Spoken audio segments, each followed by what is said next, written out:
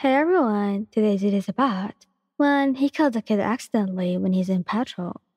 So, please don't forget to subscribe, like, and share. Let's get going. Cats took your heads in. In their silence, there were no stomps or a rush, I'm home. Not even a kiss to your temple. A hand on your lower back.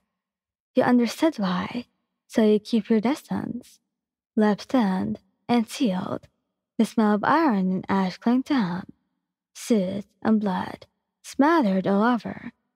He won't look away from it. When you try to catch his eyes, he refuses to let them from his boots. You want him to say something, to lash out like the wild animal he is, untamed and unhanged, filled with dangerous rage.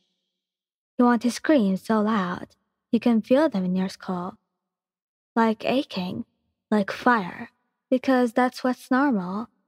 That's how these days unravel. He looks like he's been stripped out of all that fire, a dying little spark of a star that once burned so brilliant, so bright. He's a hollow husk of himself right now, a remnant, and you know he will crumble soon enough. Katsuki keeps his head down, plods right past you, disappears into the bedroom. Then the gauntlets unclick. It startles you how they crash with the floor, clatter and clang together, like delicate glass bottles, because he doesn't bother to place them down with care. You're just gone to check if they're broken from the fall, to scold him for being so reckless. His shower is long, nearly 30 minutes, 25 longer than usual. You remain where you're curled at the corner of the couch. You keep the TV switched off, so he won't be reminded. You listen for screams or sobs or beating fists against the walls, but there aren't any, a bad sign. So when the pitter-patter of the shower halts, you're at a loss. You don't know what to do. You've learned to know what he needs, though. Leave him be. Give him time. Give him space.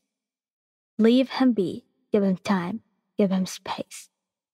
Leave him be. Give him time. Give him space. Repeat, repeat, and repeat. An hour passes, and eventually, you do wander in. Because it feels terribly wrong to sit and wait and hear nothing. To be giving nothing. You just need something. So you peek past the door, and you find Katsuki with his back to you, curled up in the bed like a toddler. You tap the door as you step inside. There's Mizu out there. You say, if you're hungry. You know he's not hungry, but just in case he wants to eat.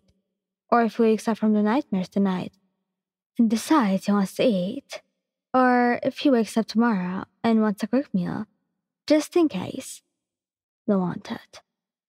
His voice is rasped, deep, and subdued, probably from yelling earlier when I'm here, you know?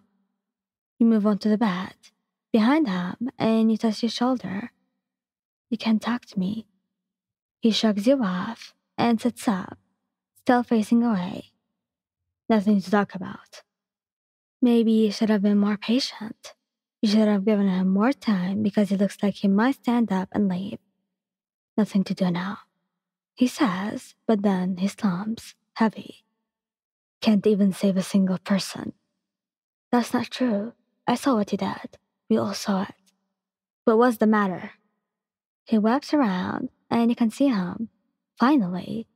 His red eyes, puffy eyes. The tears at their brown. How they demand to overflow. She's dead. The kid's dead. It's... He shocks and aghast. It's all my fault. Then letter rivers already glisten on his cheeks, and you wish you could kiss him to tell him everything will be alright. You touch him instead. This time his hand where it clutches his feet. He did everything he could. Don't touch me. Her claws away, and you fear you burned him, scared him away with your light.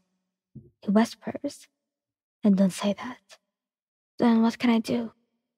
Katsuki coughs, and it's clear he's falling further, self-destructing with a sad little smile. He buries his eyes in the heels of his palms, his elbows on his knees. You can leave. I'm not leaving. Well, you should. He shakes his head. I don't even know why you're here with a shitty person like me. I killed the kid. You lurch forward without his permission. Before you know what you're doing, you wrench his head from his hands and refuse to let go. It's terrible what happened today. You stay, and you lean in hard, nudge his ear with your lips. You hope he will listen, but no one can save everyone. For once, Katsuki doesn't bram with rage at this. Doesn't even scream or yell at you that yes he can. Yes he can save everyone because he's a hero. And that's what heroes do. He jolts against you. Your skin freshly wets. And you know he has finally heard you. Shit. He shocks out. His nails glow down your front. It's not even fair. Katsuki's cries are brutal in their silence. Sobs drag through him, not in voice, but in body. He trembles like he's cold, clings to you like you're his only worms, his son.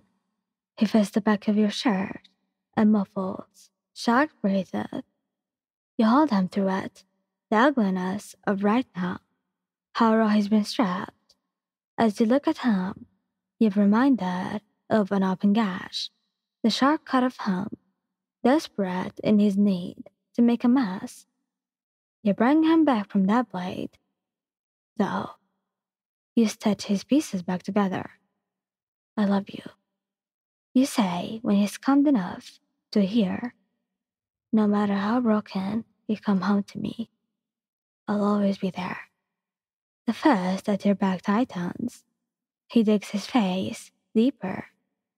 Remind me why, please. I have thought of every reason not to, you say, and I still love every part of you. You know he's repulsive. You unwrapped all his ugly, mangled parts. You've seen what haunts his dreams. You wonder how he carried all that for so long, alone. No one there to hold him. If loving him is rather work, then let you be the one to bear it. Katsuki peels his head up to look at you. Lashes wet and clumped. You're such an idiot. I love you too, so much. You smile softly and press your forehead with his. I know.